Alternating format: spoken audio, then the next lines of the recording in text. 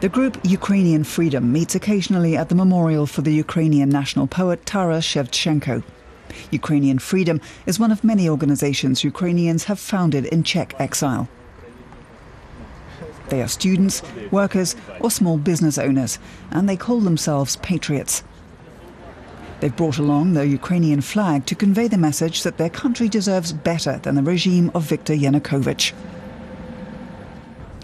What bothers us? A lot bothers us.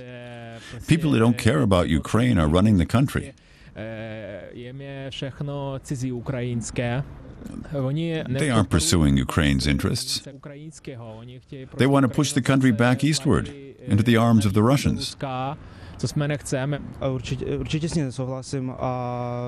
try to do my part to get people to come together, be active, and protest the government, including here in Prague. About 100,000 Ukrainians live in the Czech Republic. They are the largest foreign minority in the country, but they are inconspicuous. Most of them came here to work at jobs that the Czechs won't take. Many work in construction.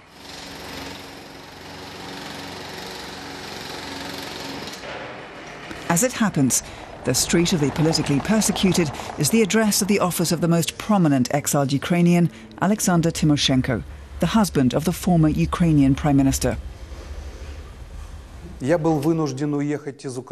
was forced to leave Ukraine and seek political asylum here.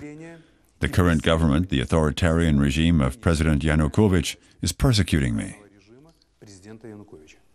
I didn't want to provide him any additional means of putting pressure on my wife, who leads the opposition. And political asylum here is the only way to achieve that. Yulia Tymoshenko, the icon of the Orange Revolution in Ukraine, was twice prime minister before Yanukovych took power and put her on trial. At the end of December 2011, Yulia Tymoshenko was taken to Women's Prison 54 near the city of Kiev. She's in poor health, and a video showing her lying ill in bed set off a wave of international protest. Now it looks as if she's finally getting proper medical attention. The West condemns her imprisonment as politically motivated. They want to break Yulia, both morally and physically. Yanukovych knows only too well that when Yulia gets out of prison again, she'll be the next president of Ukraine. German Chancellor Angela Merkel has repeatedly criticized the prison sentences handed down for Tymoshenko and other members of her government. Rather than go to prison, former economic minister Bogdan Danylyshyn fled, becoming the first to receive political asylum in Prague. His organization shares the office with Oleksandr Tymoshenko.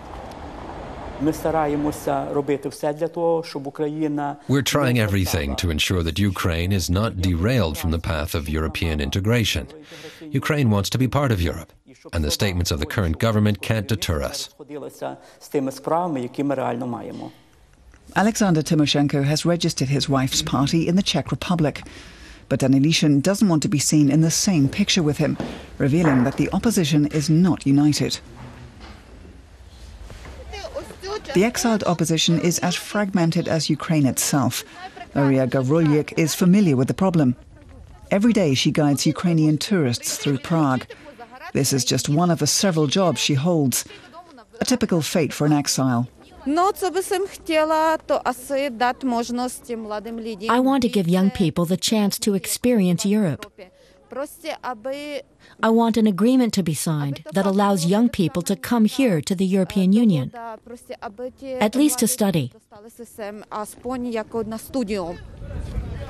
Maria says change is palpable in Ukraine, but it's coming painfully slowly.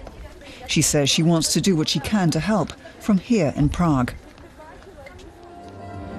But journalist Natalia Khurikova says the idea of leading the opposition from abroad is unrealistic.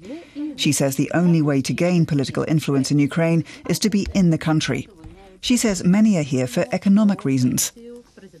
Prague was, in that sense, is a natural place for the ministers or for the opposition to come to. But that said, they also have the businesses here. There are business interests here, and Mr. Tymoshenko, the husband of former Prime Minister Yulia Tymoshenko, he also has business here. Oleksandr Tymoshenko neither talks about business nor his work in the opposition. Instead, he calls on the European Union to act. The EU should stop listening to Yanukovych. This has been going on for more than a year. Either they should protect the opposition as they do in Belarus, or they're on the side of the regime that is flirting with them.